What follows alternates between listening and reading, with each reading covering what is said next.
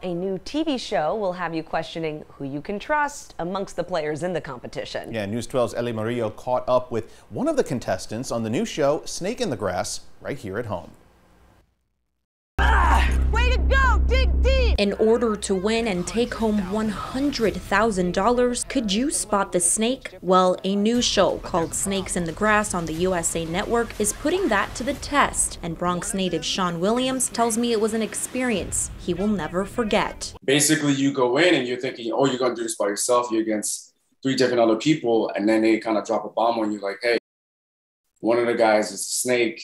And one of the people aren't really your teammate. They're all in for themselves. Sean was working in the fitness industry and planned to expand his career right as this TV opportunity came about. One day in the middle of the pandemic, I'm like, I'm gonna start modeling.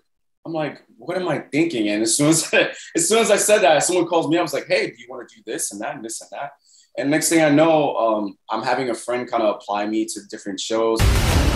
The action-packed social experiment series he ended up on features 4 different players in every episode who are dropped into the wild for 36 hours and left with a mission. The players compete in a variety of mind-twisting challenges that draws them closer to revealing the identity of the snake among them. With a twist, Sean says viewers will never see coming. I don't want to say like who it was, but like, most people are going to expect it to be one person. And once you find out who it is, you're like, what?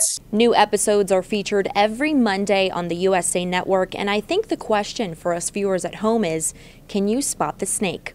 In the newsroom, Eli Murillo, News 12.